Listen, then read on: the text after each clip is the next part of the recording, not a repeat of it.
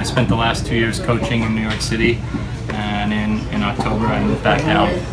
I decided to play full-time again. I mean, the only reason why I really started coaching was to save some money and come back to do it again. So I never lost the passion for playing.